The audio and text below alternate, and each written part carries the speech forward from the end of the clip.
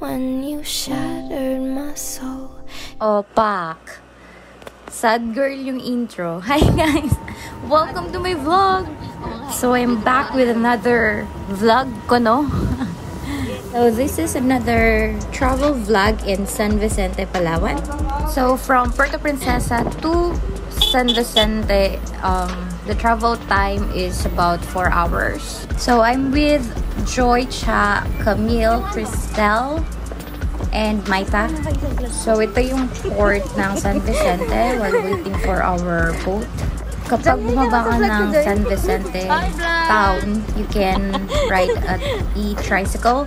Fare is 50 pesos one way per head for one person. So ayan, I'm just showing the view ng port, which is foggy that morning.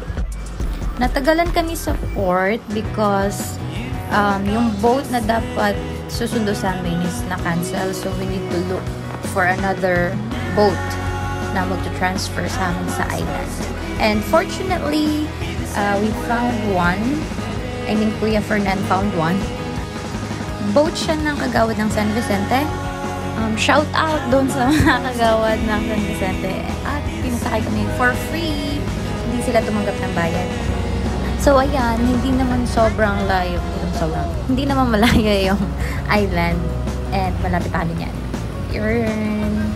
Here we are. So ayan na nga yung island. Iikot lang dyan sa mga bato-bato na yarn. Then yan na yun.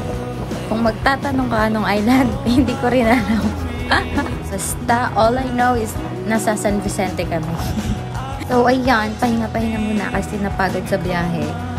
Meanwhile, the girls set up the table for the inuman, and the boys is mga cook for today's video.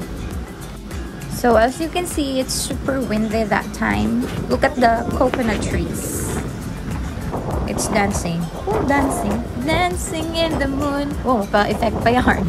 Ayan, mag-alam model muna tayo dyan. Taas-taas ng kilikili. Tapos, wala lang. And the inuman session begin. Ayan si Camille. Pinapasa na ang front door. Pakita ko lang yung tent and yung food na na-prepare na ng mga girls and boys. Kasi ang papel ko sa travel na to, as a trip na to, is palamunin. You are my treasure. Ayan, may pakanta pa si auntie mo. Kakain na kami. So, ayan. We have grilled pork, shrimp, watermelon. So, syempre, nabusog tayo. Kaya kailangan mo na mag-stroll sa beach para mahilis ang kika ungaina. Sobrang dami ko nakain, kaya I need to walk. Well, I need to walk. Eto na nga, gabi na at pumasok na ang alak sa katawan namin, char. Dancing queen yarn, Joy. The night is young, ika nga. And so we are. Sure, young yarn.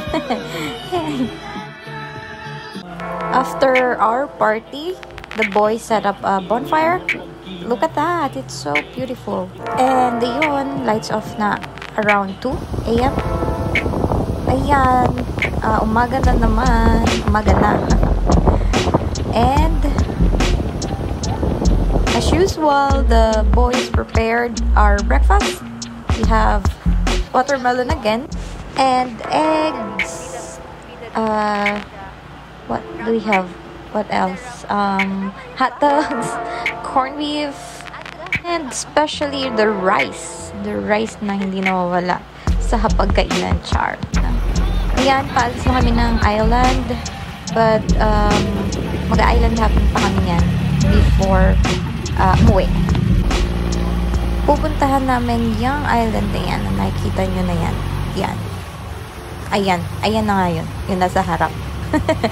Hindi rin kami nakapag-swimming dyan sa island na yan because super maalon siya. Tapos, nasiraan din kami yan. Kaya, ayan sila Jetro and Kuya Fernan trying to fix the bangka. Oh, the bangka. Ayan si si Cristel. Ito na yung nasa kalagitnaan. May small yarn.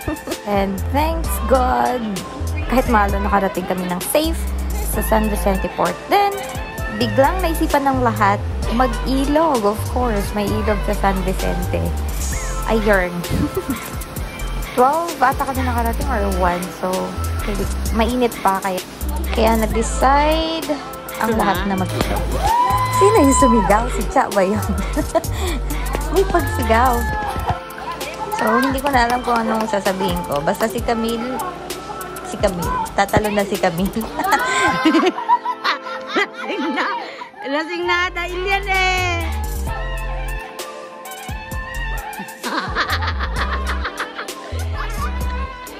Hayop ka lagi kami.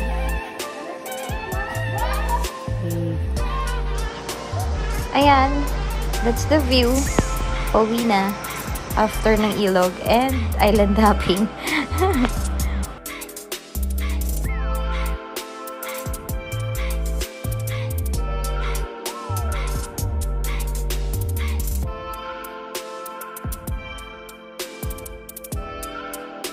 So, just a quick recap. We just stayed sa island overnight. And yeah, thank you for watching. Bye!